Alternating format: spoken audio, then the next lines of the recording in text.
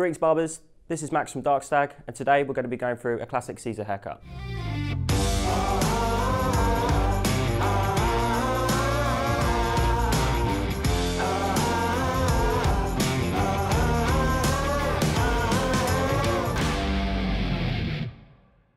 So today we're going to be working on a Scissor haircut. The principle of this haircut is we want to create quite a nice square shape, taking the sides quite short, using the scissor over comb technique. We're going to go through, give a little bit of detail through the perimeter of the haircut, using a bit of point cutting. We'll then go through, point cut the fringe, and we'll layer through the top just to create a bit of texture.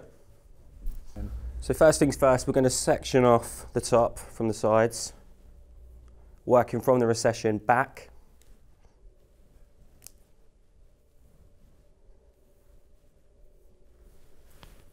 First thing we're going to be working on is creating a little bit of a corner through this area. So we're going to use some vertical graduation in this area. So for this technique, I'm going to be using the Stag Barber comb 2, which is a classic barber comb. And I'm going to be using the DS1, which is kind of your everyday scissor. It's got a serrated edge, so really nice for cutting these sort of base lines in. So with vertical graduation, basically the principle, the idea of the haircut is that you're building up weight into an area. So right now what we're doing is we're trying to create as much weight through this area as possible to really give us like quite a nice tight corner through here. So within the name, obviously we're taking vertical sections, quite small, not over directing in any way. So obviously the purpose of this is to create a nice strong square shape, just going through small sections, 45-degree angle, directly out from the head. You can kind of use this technique on a few different hair types. So working from quite short to sort of medium to length hair. Nothing too thick, because obviously then you create a bit too much weight. Yeah, that's looking good. So I mean, generally you could use any kind of type of scissor on this. Today I'm using the DS1 just to create a really nice sharp sort of edge to it. The DS1's got a serrated edge, so it cuts these blunt lines in very nicely. So you can point cut this, but obviously it's better working to more of a club cutting technique. So cutting through fingers, straight down. So now we've done the back and the sides, we're going to move on to layering. The idea of layering is to reduce weight, so the opposite to graduation. So what we're going to be doing is we're going to be taking it a little bit shorter through the crown and then working to a little bit more length through the top. It's going to leave us a little bit more length to play around with a fringe. The idea of it is again to remove weight and not to build it. For this technique, I'm going to be using the DS Plus. The scissor itself's got a convex edge, so it's generally used for a bit more advanced techniques, but you could use any kind of scissor on this. So this technique you can use on numerous different hair types. Primarily, you want to be using it on shorter to medium length hair. So what we're doing in this technique, we're bringing the hair up straight from the head. We're taking it slightly shorter at the crown and then just working our way up, leaving a little bit more length through the front. This will give us a little bit more texture running through this sort of area and leaving it a little bit fuller through the front.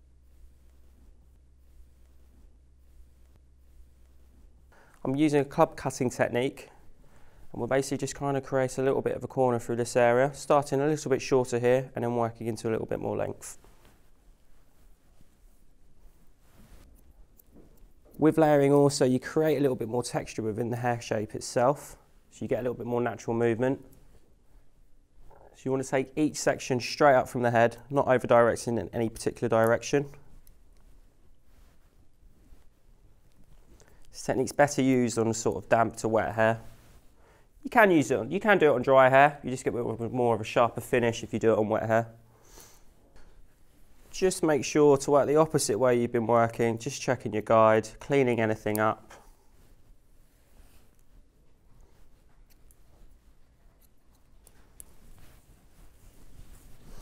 As you can see, just a little bit more texture through this area now. Right, now we've got the sides and the top done, we're just going to blast through, get that nice and dry, and then we're just going to go through and finish the haircut off.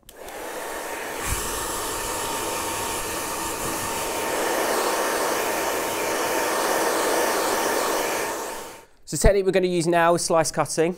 The aim of slice cutting is we're just going to reduce some weight through this area through the front. You only really want to be using this on key areas because you can reduce a bit too much weight.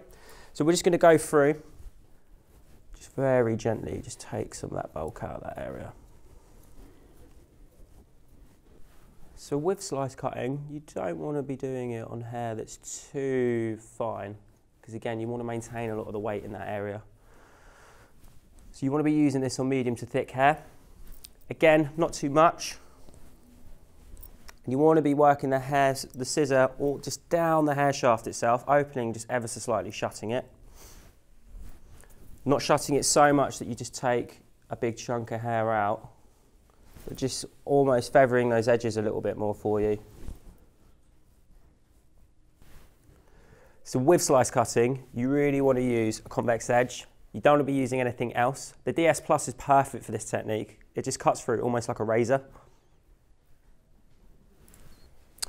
So we're going to now work onto the sides where we're going to use a scissor over comb technique. The principle of this is obviously just to take it in a bit tighter through the sides. It's maybe tighter than what you would usually do with your fingers, just for a bit more refinement. So again, working from a shorter point up into a little bit more length. And then this will basically just clean up anything over the ear and just sort of through the perimeter of the haircut. So scissor over comb really refines the length of the hair and really starts to sharpen up through the perimeter. Kind of gives you a bit more of a softer look than what conventional clippers do. A little bit less militant. So with the technique, you can take the hair generally quite short. Anything from maybe like a 3 down to almost a skin fade. When scissor over combing, the comb's basically acting as your guideline. So the scissors want to work and follow at exactly the same speed as the comb is moving. Being careful to not take off too much length. The action's kind of working to like a C shape. So really getting in there the comb and kind of scooping that out. Making sure to cross check by pushing the hair in each and every direction. So with the actual technique itself, any kind of scissor will do, providing that it's sharp enough. Currently using the 6-inch DS Plus just around the ears. And then when I go around to the back, I'm going to have a go over 7-inch. I've seen people do it on wet hair, but I primarily like to do it on drier hair just so I can really see what I'm doing, making sure not to take off too much of the length.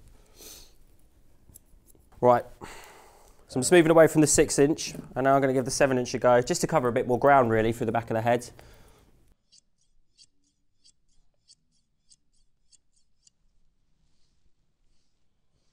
So now we blasted that off, done a bit of scissor over comb just to sharpen off through the perimeter. We're just going to work through the top now and just soften out all the previous layering we've done. So we're just going to cut into these lines through here just to create a bit of softness and add a bit of texture still. The end of it, right. So I'm just going to demonstrate some chopping in techniques now. The point of chopping in is just to go through and remove any of the harsh lines that we've created when making this sort of shape. So I'm just going to go through, vertically cut through into the scissors, back into the hair, just to soften out any lines. You want to be working smaller sections, almost identical to the way that you cut it in. But rather than club cutting it horizontally, you're just point cutting into the hair vertically. So we're just going to go through and use the very tip of the blade just to soften out any lines that we previously created.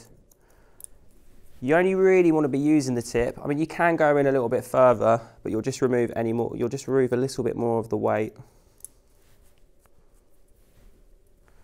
So just going through vertically, just taking away.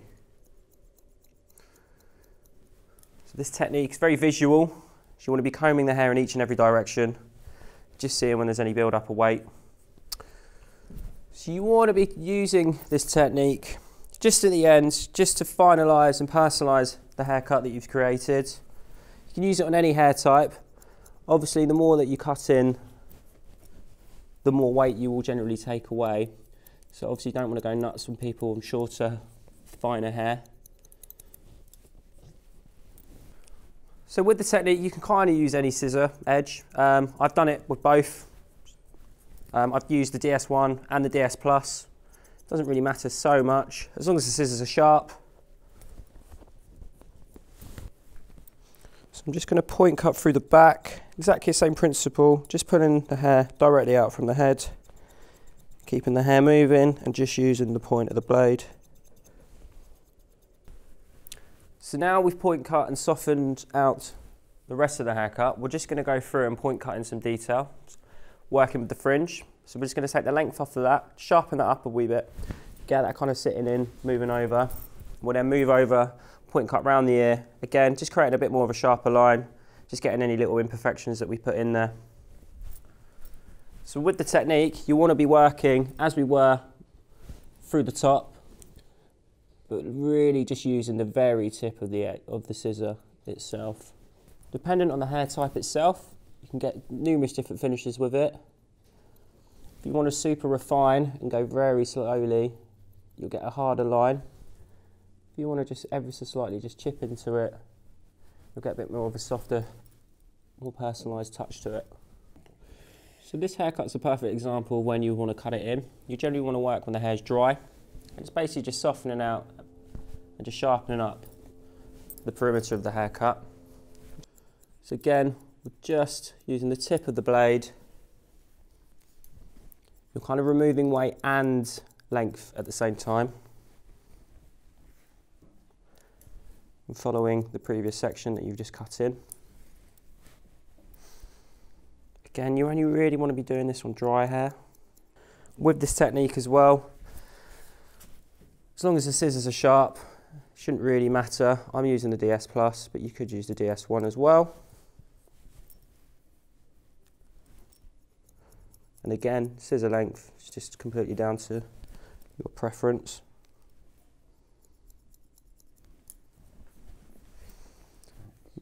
Move the hair around.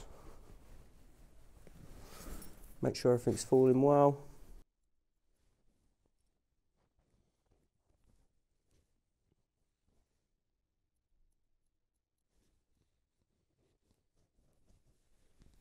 And then we'll just work around the side and sharpen that up too.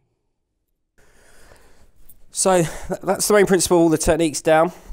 What we're just going to go through is double check everything, make sure everything's sitting correctly, finish everything up, bit of refinement, and then we'll have a little recap.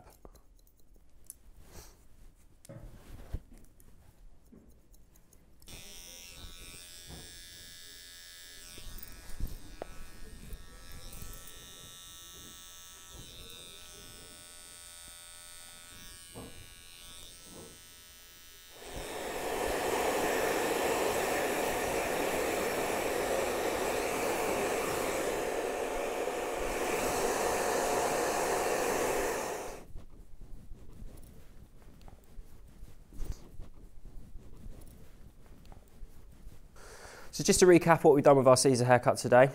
We started with graduating through the sides vertically, just to build up that corner and shape. We then moved on to the top, layered that, working from shorter to length, creating a little bit more texture, leaving us with a little bit of length to play around with the fringe. Then once dried, we refined everything, scissor over combed, just to take it a little bit shorter and tighter through the perimeter of the haircut. We then went through, slice cut through this front area to give us a bit of loose texture, and then point cut through the top. And then to finish it all off, we just point cut through some of this perimeter of the haircut just to give it a bit of softness and just take a little bit more of the length off. Thank you very much for watching our video. Please don't forget to like or subscribe down there, or if you want to see another video straight away, check out some of these.